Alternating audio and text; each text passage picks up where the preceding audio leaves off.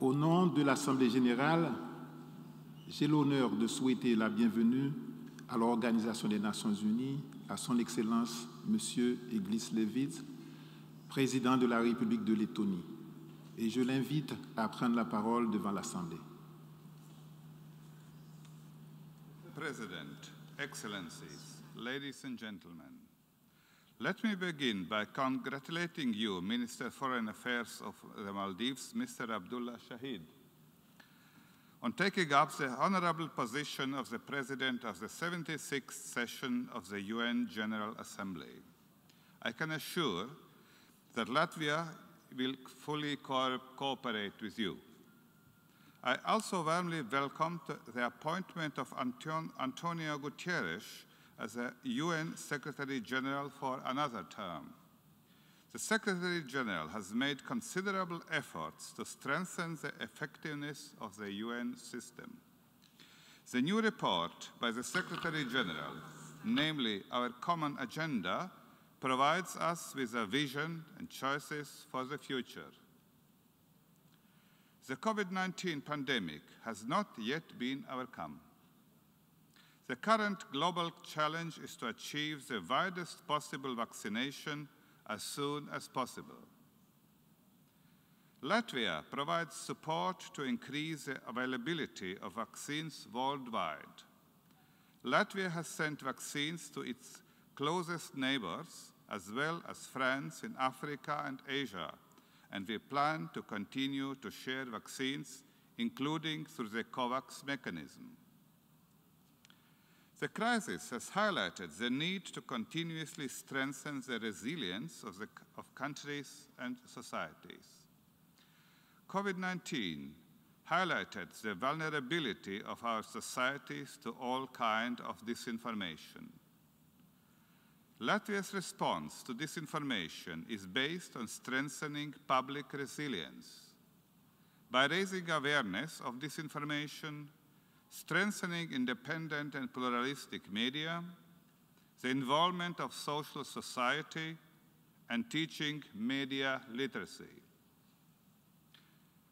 Combating such disinformation that creates serious harm to society while protecting and strengthening freedom of expression and data privacy in the digital world is an extremely complex challenge. The lines between freedom of speech, accountability, and censorship are thin and fragile. The freedom of expression as a universal human right can be limited only in extreme cases. Such limitations should not be managed by the global internet platforms. Instead, in democratic societies, this function should be exercised only by democratically mandated institutions. At the global level, combating disinformation effectively requires even closer understanding and cooperation in international organizations. Latvia was one of the initiators of the UN General Assembly resolution on the promotion of media and information literacy at the global level, which was adopted last year. We will continue to provide support to partners with our expertise in combating disinformation. Efforts at the UN level need to be strengthened.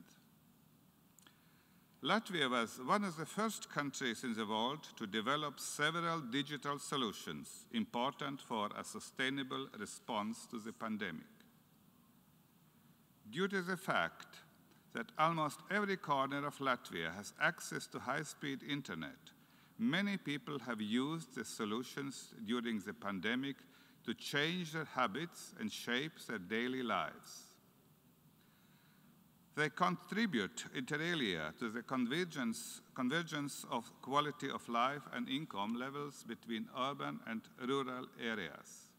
In many cases, digital solutions have reduced the need to commute, which helps to limit emissions. At the same time, we must bear in mind that digital transformation and artificial intelligence poses new risks. Also, security threats to cyberspace are increasing. Therefore, in parallel with technological developments, we must work actively to define new legal principles. On the one hand, these principles should help us make the best use of opportunities, and on the other, to avoid risks and damages to human rights and freedoms. In recent years, we see innovations which, through global social platforms and increasing use of artificial intelligence, make it possible to influence and manipulate human thoughts and actions more effectively. Thus, human autonomy, the free will of the personality, is endangered. The main challenge for the democratic world in the coming decades will be whether artificial intelligence or humans control decisions. When individual scientists and environmental activists began to express concerns about climate issues in the 1990s, few listened to them.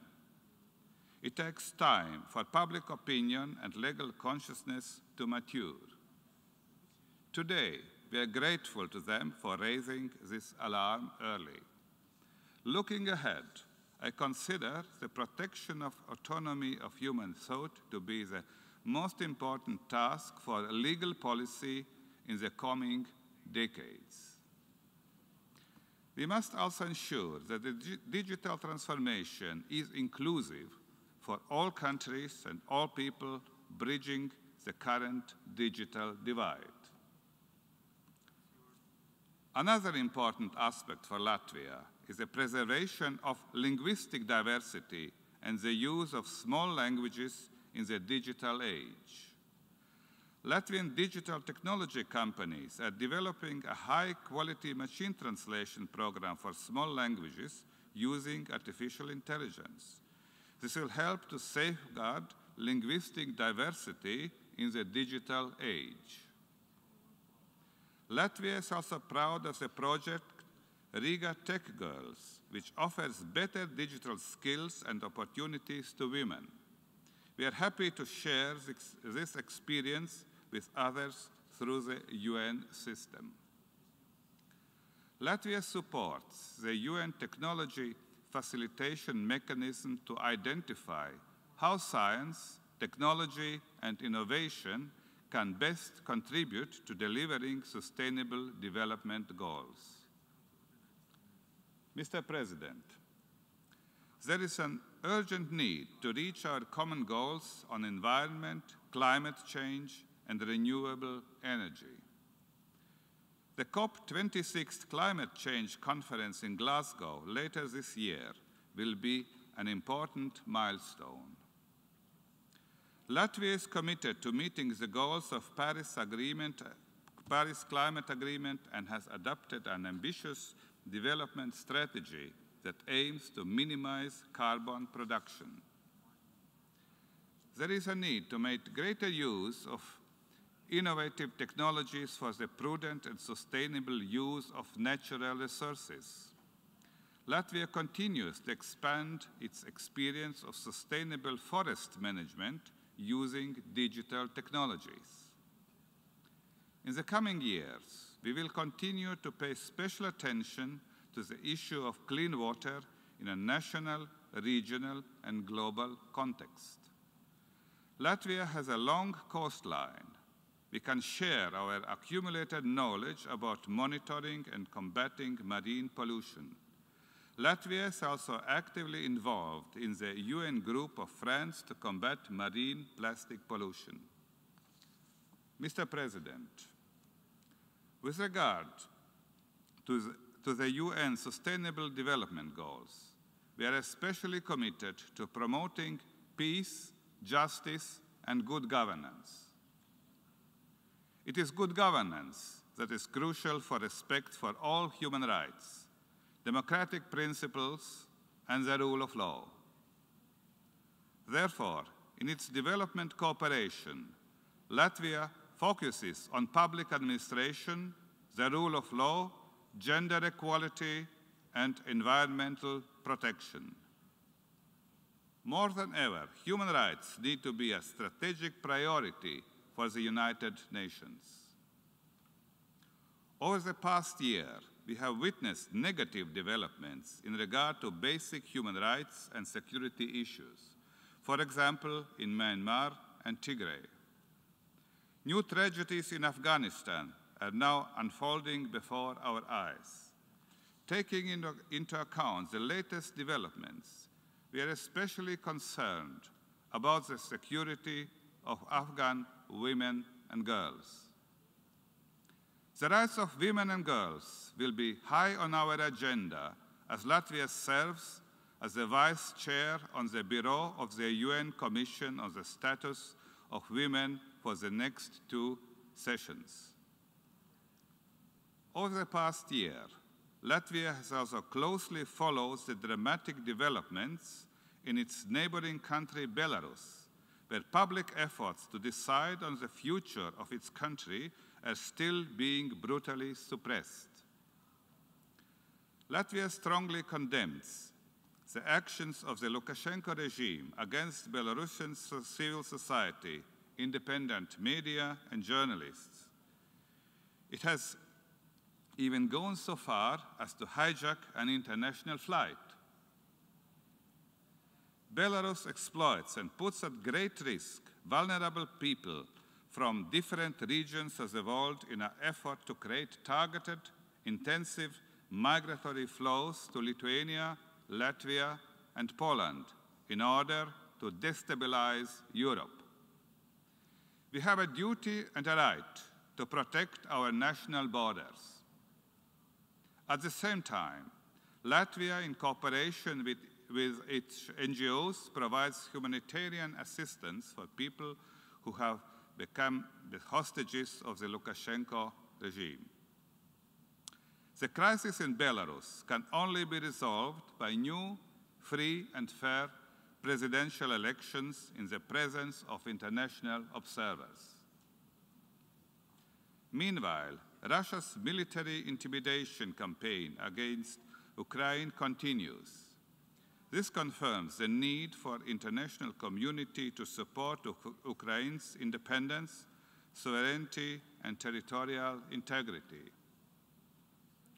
Latvia sees the newly established International Crimean Platform as a valuable format for keeping the issue of Crimean deoccupation on the international agenda.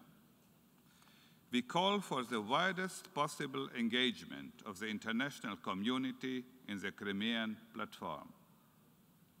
Furthermore, the frozen conflicts in the Moldovan territory of Transnistria and the Georgian territories of Abkhazia and South Ossetia should be solved in accordance with international law, with full respect of the territorial integrity of Moldova and Georgia. Mr. President, a few days ago, on 17 September, we marked 30 years since Latvia, together with Lithuania and Estonia, returned as full members of the international community and joined the United Nations. For 30 years, Latvia has clearly demonstrated its commitment to democratic values and respect for international law. Our experience in strengthening statehood, rule of law, and good governance lets us better understand similar efforts elsewhere.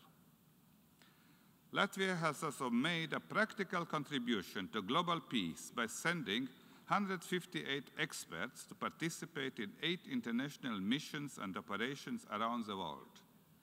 We are determined to continue to contribute to peace-building processes by actively participating in the UN Peacebuilding Commission in 2022.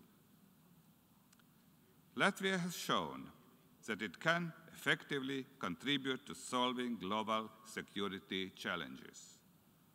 Therefore, Latvia aims to become a non-permanent member of the United Nations Security Council in the term 2026-2027. A new generation has grown up in the last 30 years. In Latvia, like elsewhere, youth are deeply concerned about the climate crisis and about disinformation. They want to build inclusive societies where people of all generations, backgrounds, and communities can feel included not only formally, but also in practice. In order to meet the challenges of the modern age, the United Nations and its Security Council must show willingness to change and implement long overdue reforms. As a member of the Accountability, Cohesion, and Transparency Group, Latvia advocates for greater openness of the United Nations Security Council. Latvia should strongly support the beginning of the text-based negotiations on Security Council reform. The reform should ensure more equitable representation from African, Latin American, and Eastern European countries. Mr. President, it is in the interests of every state to defend an international system based on rules and rights in order to maintain global security and sustainable growth. The UN is at the heart of multilateralism and the rules-based international order. No state is big enough to resolve alone the complex challenges we face today. The need for an effective United Nations is now greater than ever. Thank you for your attention.